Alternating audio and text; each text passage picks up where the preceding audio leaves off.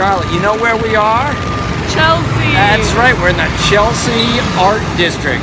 23rd Street, 10th Avenue, that's the nexus of West Chelsea. And right behind us is the High Line. You see all those silly fools walking up there? Let's go check out the last of the New York Spring Gallery season, shall we? Yes.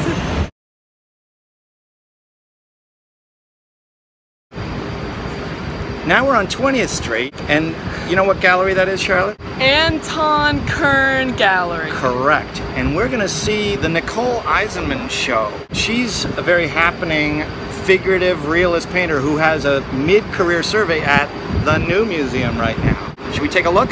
Yeah. So these are the paintings. They're representational, kind of done in a somewhat kind of like flat cartoon style. Most of them have these kind of vignettes of contemporary life. We're going to take a look at some of them. So I'm going to try to end up with this one over here. That's it. So Charlotte, what are we looking at? You were saying this is... Yeah, this looks a lot like me in Yeah. my room. Looks like a man watching Netflix on his computer. But wait, I thought it was a person looking at another person looking back at them. Oh. The person was lying on a bed and they were having some kind of intimate conversation with each other through like the medium of the computer. I see that. You see that? It's like Skype. Yeah, rather. like some kind of like dating scenario where intimacy is only achieved through technology. Okay, Charlotte, so in this one it's two traditional lovers, but they're both female, presumably. Now, behind them, there's what, a projection? Yeah, the computer. You were again, saying with the technology. it's done in like super detail, right? Yeah, it's really good representation. So what do you think the narrative message is? That's like the starry night sky above them? Yeah, that's good. Yeah, and? I don't know. I mean, it's just kind of like the modern relationship. Yes.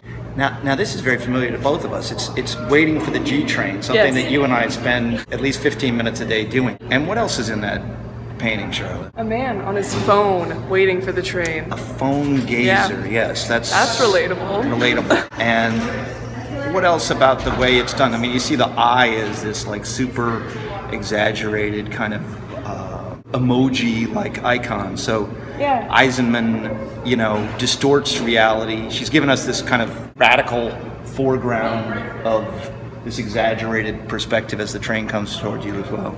You said this one's kind of a little big to get in the frame. It's like a big... so you see up there, you know, it continues all the way down. And it's like a party picture where everybody's like piled up. You said it's like a Packer party? Yeah. Packer is...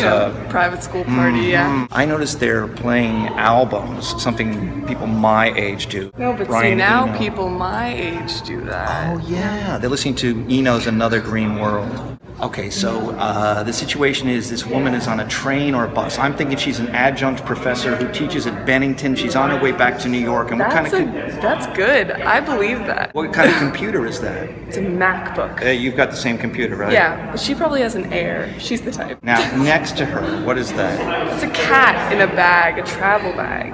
Okay. So what is that? It means that she travels with her cat. Now, there's another of these emoji eye people. So there's the internal view of the computer versus the external view out the window. And again, you've got this exaggerated, frontalized perspective. It's a kind of non-traditional way of making a traditional representational painting.